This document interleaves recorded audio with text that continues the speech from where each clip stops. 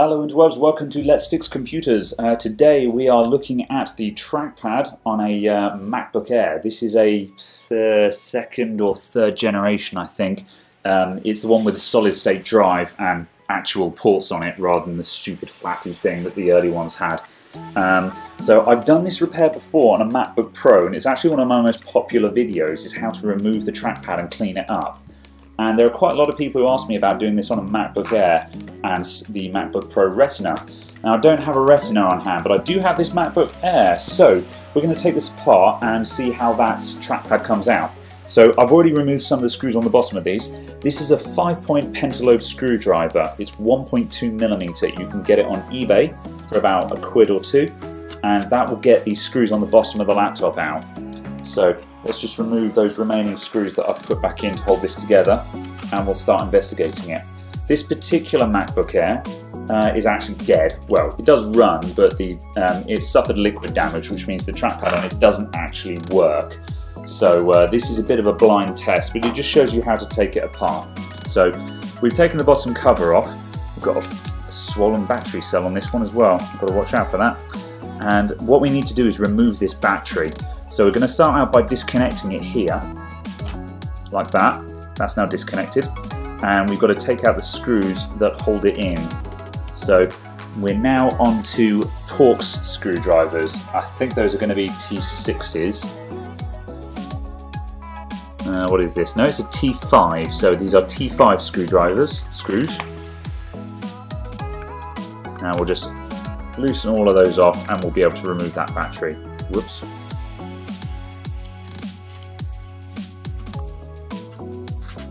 Now this battery has come out before, so I can't remember if it's glued in or not. However, if I have a look on the bottom, I should be able to see whether it was glued in at some point. Right. No, I'm not seeing any marks of... You might find that there are some double-sided tape, so you may get some resistance for the battery coming out. I'm not sure. You'll just have to try it and see. If you get resistance, you may need to use some kind of metal prying tool or a palette knife just to very gently pry the battery out. So now that's removed, we can just clear that out of the way.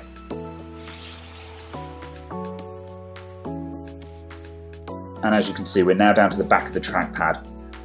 So at this point now we want to disconnect the cables going to the trackpad. So we've got this main incoming cable here. Just flip him up, and I'm just going to use a pair of tweezers just to grab that cable and pull it out. And we've got the keyboard cable. And this one is a bit weird. We have to unlock it from the inside edge of the cable.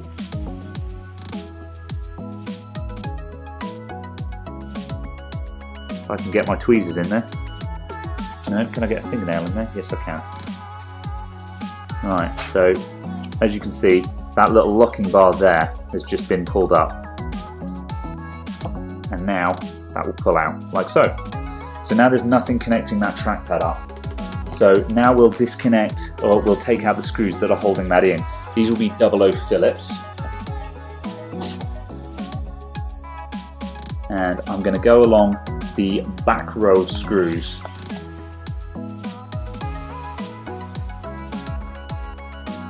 Got to be careful how hard you press on these screws because we're pressing directly onto the screen here.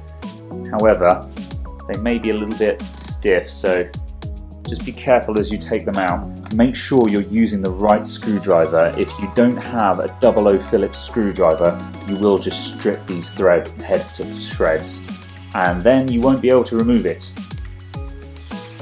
And if that happens, you've got to get a Dremel and grind them off, which ain't pleasant.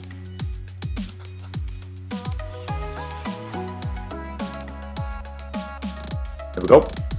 And now I think we can lift that up, like so. And that just slides along. Let's get that out of the way, and slides out. And there's our trackpad. So that's the actual mouse clicker button there. That's the click bit. And this screw here, that is the weight adjustment for how heavy or light the click is.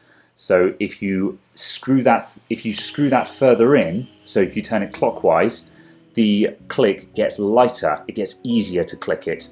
If you undo it, the click gets heavier, you need to press harder to get a click. So you can adjust that to your preference. So now this is out, to actually clean it, we're going to get a toothbrush, and we'll start out just by going around the edges just with a dry toothbrush, just like this. I'm not being too rough with it, just getting those bristles across the edges. I'm trying to get into between the gaps here. Respect it as well, because it's rigid, but it's also made of glass, so if you bend this edge it will just break off. So just remember that. Right, this one is actually relatively clean, so there's not much that needs to be done here. If you can see there's loads of visible grime around the edge, then you may need to use some kind of cleaning fluid. You could use rubbing alcohol, or you could use glass cleaner, or something similar like that. So the other thing we'll do, let's just pick up these screws here, is we'll open up the laptop and we'll just go around the edges of the trackpad bay, as I would call it, like that. And I'm just trying to get right into those corners. It's the grime that accumulates under here that will stop your trackpad working properly. It'll make it jumpy and unresponsive. The trackpad is reasonably clever at picking up false input, but eventually there's so much gunk under here that it has difficulty trying to figure out what you're trying to do, because it's getting misleading signals from everywhere.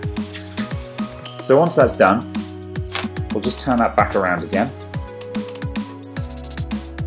and we'll refit that trackpad.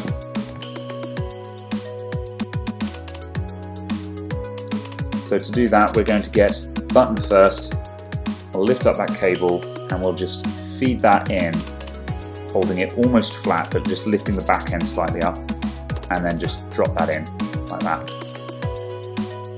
So then put the screws back in. Now for the time being, put the screws in, but don't make them super tight. Just leave them slightly loose, just so they're holding in place, but they're not actually tightened up.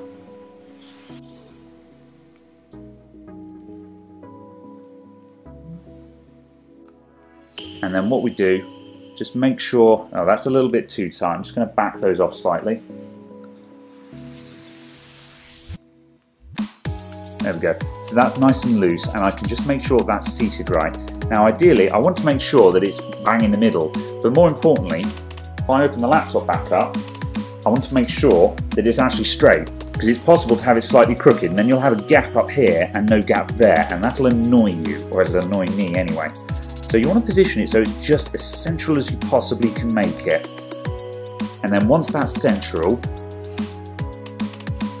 just very carefully turn that back over. I'm just going to tighten, just nick one of those two screws up there. And I'll just check it again. It's a little high, we've got quite a big gap along the bottom there. I can actually get my fingernail in that. I don't like that. Let's just see if I can pull that down slightly.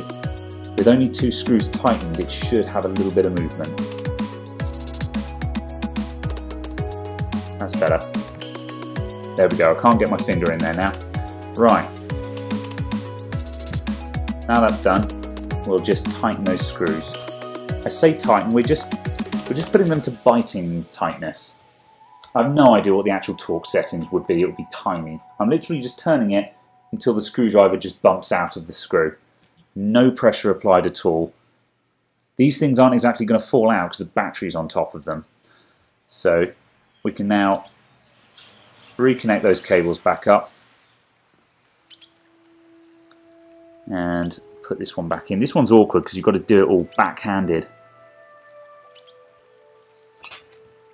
Again, just use a pair of tweezers if you need to, just to help guide the ribbon into the connector. I think that's right. It's really hard to tell with this because of course you can't see what you're doing. Come on. Yeah, that's right. And then we'll just close that locking lever. Again, super awkward, really hard to show you that, I'm afraid. You'll see it when you get here. Right, that's done. So we can now put our battery back in. Again, just a quick thing, watch out. You see how this cell here is swollen up? That's a sign of battery failure. I'm going to screw this back in for the purposes of the video, but I'm not going to reconnect this battery. This is dangerous. if this was to be charged heavily, this could rupture, and if it ruptures, it could catch fire. Whenever you see the stories of burning iPods and things like that, this is how it starts. It's not immediately going to explode and blow me up, but by the same token, you want to be super careful when you're dealing with that kind of thing. Right, I've very helpfully turned the battery over and lost all the screws for it.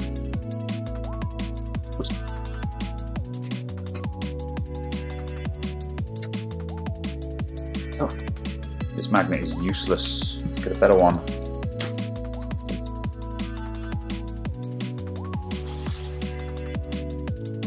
That's the wrong screw.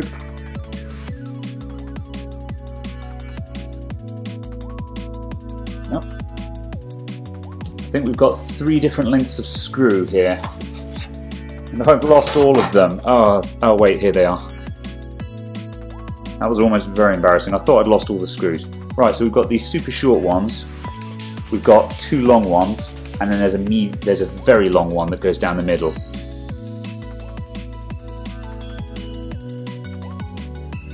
No, that doesn't want to go in still. Let's try that one more time. No, I'm just going to compare that with one of the other screws I've got. Somewhere there's a slightly longer one, and that's it, I think. Let's try that one. That's the one. There we go. So we've got 3 lengths. We've got a short, 2 mediums, 2 shorts, 2 mediums, and a long. There we go. Right, I'll just connect that for posterity's sake. Whoop. Okay, and now that goes back on. This goes in the bottom edge first. Let's just lift that up again. So bottom edge in first, just so that edge lines up, top down. And then we can now, once again using our 5-point pentalobe screwdriver, drill these screws back in. Right, now I'm actually unable to close this one properly. That swollen battery is actually preventing this from sitting right, so that's as far as I'm going to go with this one. However, at this point you should now have a nicely working trackpad, and it should be nice and clean. So again, as you can see, mine's actually gone slightly wonky where it's shifted slightly, so again, just double check it. If it's not too tight, you may just be able to strain it up using your thumbs. If not, just loosen those screws off, straighten it, and just tighten the screw up from behind while you hold it in place, and you can just get that absolutely straight. And if you want to, you can just adjust that click weight as well. So that's it. Thank you very much for watching. I'll see you all next time. Goodbye for now.